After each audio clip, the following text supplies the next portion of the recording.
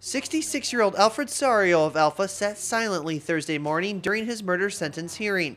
On August 18th, a jury found him guilty of second-degree murder and discharging a firearm in or at a building in the death of his stepdaughter, 29-year-old Jamie Lee James, on June 29, 2016 at his residence in Alpha.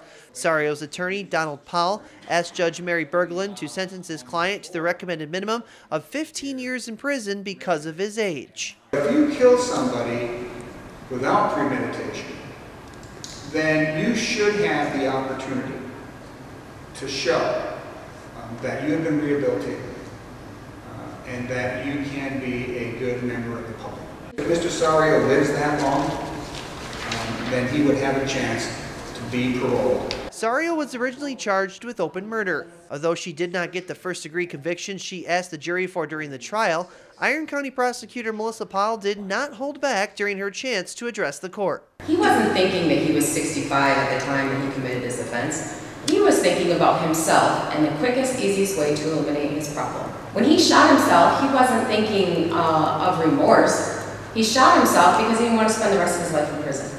Before his sentence was handed down, Saario's attorney read a statement on behalf of him. He writes, "I apologize to my wife and the court for my actions. I know nothing can bring Jamie or ease the pain my wife went through. I just ask for the mercy of the court that I may have the hope of release someday." That hope of being paroled from prison won't happen for a long time. Judge Berglund sentenced Saario to 25 to 40 years in prison on the second-degree murder charge. This was not an act of self-defense, and the sooner you realize it and accept responsibility for what you did, the sooner you can begin the healing. With the conclusion of today's sentencing hearing, Iron County prosecutor Melissa Powell has now successfully tried 2 murder cases this year, the other involving Kelly Cochran, who was found guilty of murdering Chris Regan earlier this year. In Crystal Falls, Jerry Taylor, ABC 10 and the CW5.